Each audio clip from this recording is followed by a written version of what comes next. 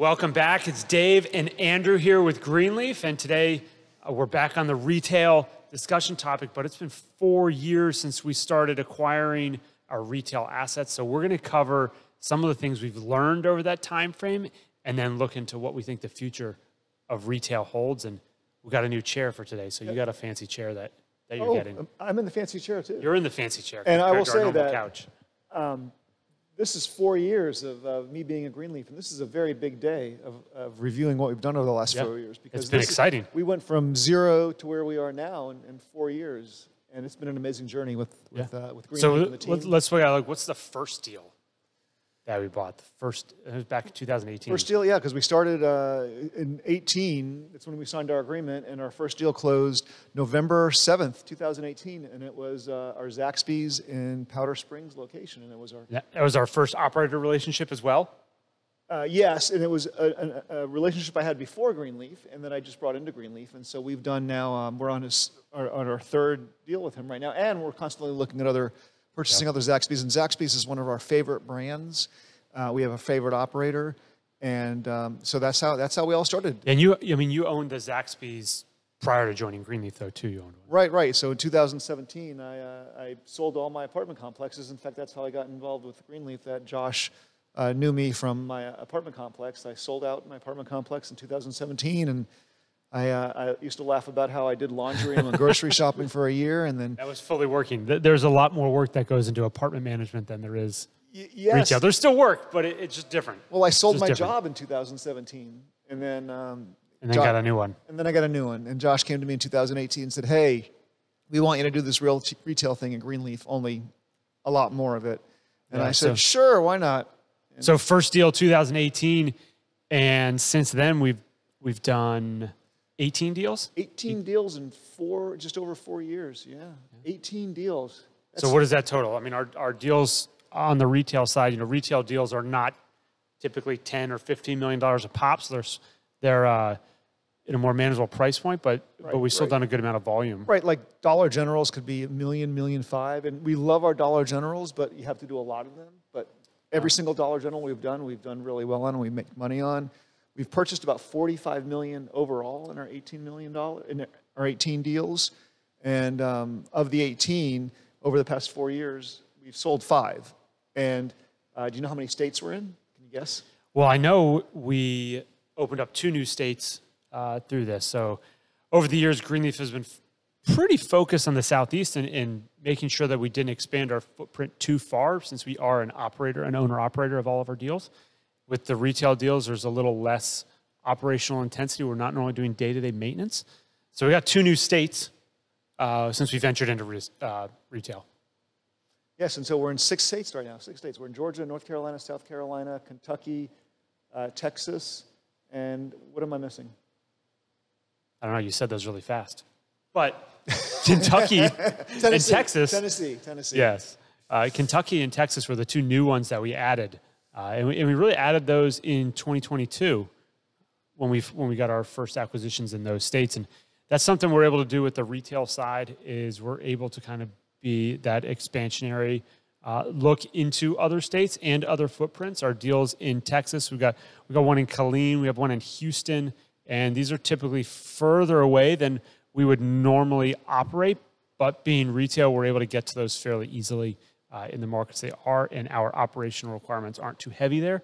So we're able to get to them pretty frequently and see how things are going. Right, and very important too, our footprint inside Greenleaf is a lot different. So we're able to do a lot more with a lot less of a footprint, a lot less management, a lot less people involved, and it's a lot easier for us to buy one $3 million Applebee's than buying a $3 million apartment complex. The work involved in a $3 million apartment complex is a factor of 10 higher. Let's think about some of the lessons we learned on how we're acquiring these and how we're acquiring them in volume and throughout multiple states. So in anything you're doing, if you do it once, it's like, okay, maybe there's some challenges there. But as you start replicating that process and learning from it, there's a good amount of lessons learned over that time frame. So what do you think some of the key takeaways as we've looked at buying all of these different assets in these states? let's think a little bit about the lessons that we've learned over this past 4 years. So we bought 18 deals. We spent about $45 million of investment on these assets, and that came with a lot of lessons. We learned a lot of good things over those years. Yes, and what we've learned is that investors love cash flow.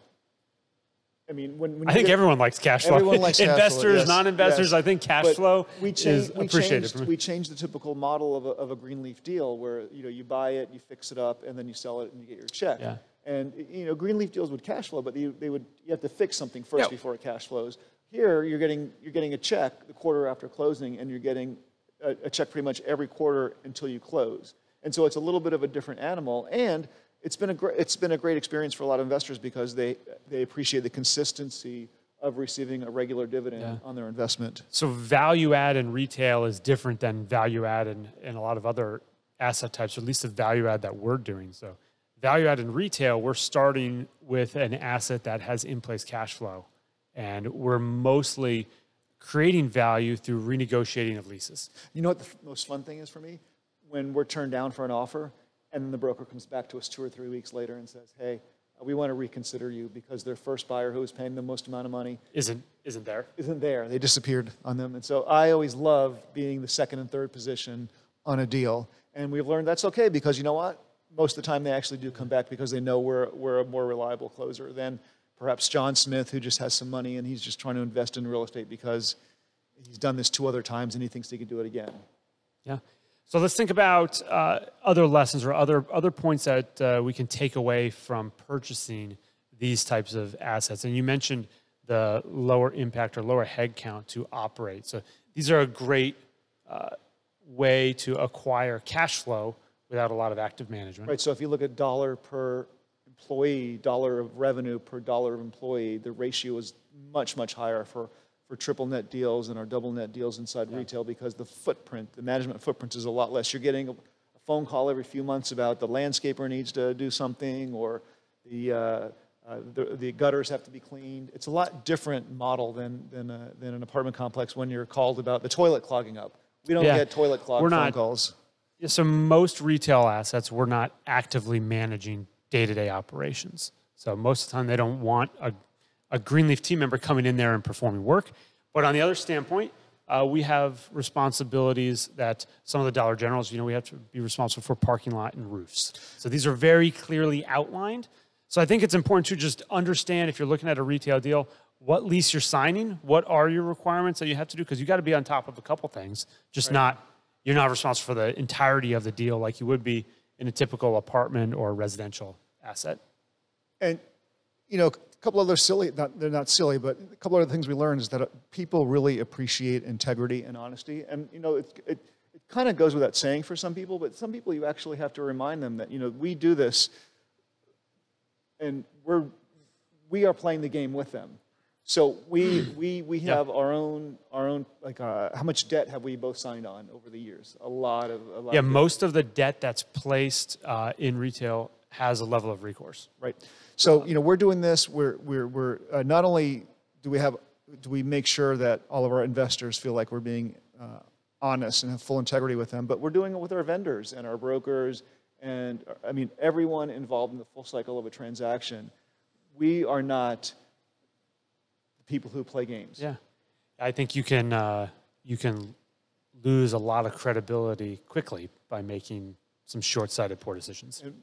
And so that's not us. And I'm glad. That's one of the reasons I'm here because this company operates with full transparency, integrity. In fact, you're about to re-release our.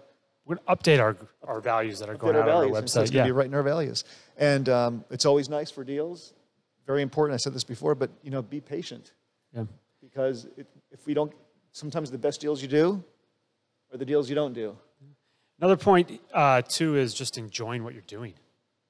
Right? We have our retail team that predominantly you're working with David Weissman. Look at David's smile on that. We've got some pictures up here. We've got to put this one up on the screen of David having a good time out there. We're always going out to the different retail sites. We see a bunch of them, and you've got to enjoy what you're doing. If you don't enjoy it, you shouldn't be doing it. David went to our Taco John's in Kentucky and had a large Diet Coke and had a blast there, just looking around and saying, "Hey, Was that one of his road trips? He's done a bunch of these road trips. He's done a bunch of road trips to different sites. And this is when he went to Princeton, Kentucky for the Taco John's. I guess we could add that as a lesson. If you like road trips, retail could be the asset type for you. Yes, yeah. And David has fun, as you can see, if you look at the smile on his face. All right, so those are some of the lessons that we've learned over the years here.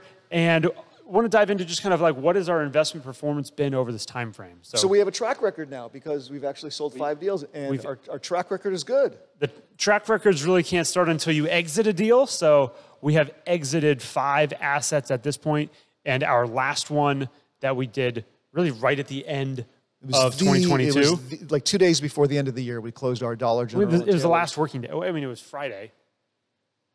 I think it was technically it might have been Thursday or technically Wednesday, Thursday, but yeah, it was right there. We snuck it one in right at the end of the year here in 2022. So we've now exited 5 deals, and overall we've seen our average IRR of over 30%. Our average is 34%. 34% overall project return for every single deal we've done. So and you know what?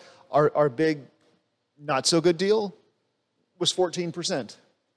And that was one of the deals where we didn't have a lease renewal that went into it. Right, but honestly, at 14%, I think I personally would take that all day. Yeah.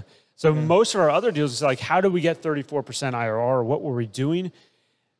That's not a retail deal where you buy something at a 7.5 cap and you sell it at a 7.5 cap. Obviously, there's not going to be an IRR over 30% in that scenario. To realize the higher IRRs, you have to do the value component, and that has come through execution of leases. Right. So execution of leases and also extending leases. So we make a little bit of a trade. We maybe give a little bit of a rent discount and then an extended lease. So we go from a 2-year lease to a 15-year lease or a 16-year lease, like we would with IHOP Spring, and the property is worth much more because the property's value is going to be based on the lease term of that property. That extended lease term, that is something that is more financeable. You can get a longer term loan. You have longer predictability of cash flow. And for some investors, that is paramount to what they're looking for in their investment portfolio, is that long-term stability. So while you might wonder, like, who would buy something that has a 15-year lease, or why would they be interested in that versus buying a 1-year lease? You know, anyone watching this, and you know, you're gonna fall somewhere in that spectrum of, do I want a short-term lease or do I want a long-term lease? And I'll take the long-term lease. Yeah, we see a lot of value in those longer-term leases because we have that predictability of cash flow. Right. So, you know, next for us, you know, what are we doing now? I mean, the market's changing, and so we're changing we're changing our buying habits. We're changing our structures. You know, think about, you know, what's next for us. Yeah, I mean, we can look at what's in the immediate term, right, where we at least have a couple more months where we know rates are going to be rising. And then in theory, I mean, I don't have a magic 8 ball to exactly say what it's, we should get a magic 8 ball and just answer based on that. But yeah, we can't tell investors we're doing the 8 ball. If interest rates were to flatten or they would go up or down from there, then it's like, what are you doing to prepare for, call it 1 to 4 years out from now? Like, we look out 8 years now from the start of this. We're always looking at how we're buying deals, and are we buying this deal right now with all the information we know in a smart way. So we have to put the smart buying back in our discussions. And even this morning, we had a very long discussion about how do we buy something in a rising interest rate market when cap rates are, or we know they're going to change, although cap rates haven't changed yet. And so how do we buy inside that market? And so you have to be conservative. You have to add room for error, and you have to just buy knowing that things are going to change, and know that if something changes, you're still okay. Yeah, I want to mention or talk about that a little bit. Like, yes, rates have gone up, but we haven't seen cap rates really change yet. A little bit. Not in a significant way. A little bit, but not a lot. You know, we exited our one deal at a 5.7 cap, and this is at the end of 2022, still exiting it at fairly attractive cap rates. Now, Starbucks and that kind of stuff, that's super high retail, or a Chick-fil-A is even lower. But we're still seeing good cap rates, and now we expect those to increase on the exits as well. But I think when we look at, like, how are we going to do a deal going forwards, or what are we looking for, we need to make sure we have at least a minimum rate of return that is surpassing what you can receive in the risk-free world. If I can go to a bank right now and get 3 or 4% just by putting my money in a bank, whatever we're offering has to provide much more value than that. Yeah, and the downside has to be 3 to 4%, or whatever the savings Right, rate so is in the near terms. The floor should be what the bank is going to give you, and then we're going from there. We're going up from there. Yeah. Now that may take a little bit for sellers in the market to adapt to that mentality. That's why we're still seeing really low cap rates. I mean, if we're still seeing cap rates that are 5.5%, 6%, those are going to have to come up in the near future if a deal is going to transact where we have a floor cash on cash of 3 or 3.5%. I almost don't even want to say this, but I just kind of look forward because it's interesting what's going to happen because we have scenarios for how everything's going to move, and when things start moving, we know what we're going to do. Yeah. And so I'm looking forward to seeing where things go because finally we'll be able to make better decisions and we'll know, okay, we're following this path rather than this path. Yeah. And when we look at retail deals, there's a lot of different lease terms that you can see or that you can come across as you're looking at these. And that's going to be pretty important over the next couple of years, especially if you're signing a lease now. Is it a lease that is flat rent? Some leases are fixed rent out for 10 years. Some have annual escalations. Like, what are you doing in that lease to make sure that it's best situated for rising interest rates or an environment that has higher cap rates? Those things have to be taken into consideration, certainly, when looking at what a lease renewal looks like or anything that you're going to buy. Yes. So, any other final words? There's still lots of, there's lots of opportunity, although it's coming in different ways and it's more unique in how it's going to be found. It's going to be highly dependent on what operators are out there saying, we're going to expand in 2023, 2024, or are we going to just maintain our footprint? And when I mean operators, I mean brand operators. So if we look at restaurants, what chains are going to expand? Which ones are going to stay flat? We would like to own like 10 more Zaxby's if we could, but the problem is finding those 10 more Zaxby's. In fact, we've looked at a lot of them, and we can't make a business case for them, so we say no, and those are the deals we're not doing, and those are the visibility for those. But Zaxby's is a brand, too, that's looking to expand. We've mentioned that really over the past 3 years with Dollar General, 4 years, and they're even looking to expand even further than what they've done. So there's a lot of brands that are looking to expand. Those are the brands that we think it makes most sense to work with. I mean, I think it makes most sense to work with them. Contraction is always contraction. We talk about that with population. Contraction of population, contraction of economic centers, like if your city is contracting or if a brand is contracting. Those are very hard things to operate through. So we're not looking to place investment dollars in any of the markets that are contracting or any of the cities or any of the brands. We're looking to kind of roll downhill versus try to struggle uphill, I think is the easiest way to look at it. So overall, the past 4 years have been pretty darn exciting. Yeah, we've learned a ton. It's been a great time. And, I just want to say, first of all, thank you for bringing me on. Had a great time. Thank you to all our investors who've actually trusted us with their hard-earned money. With their hard-earned money. And thank you for the confidence.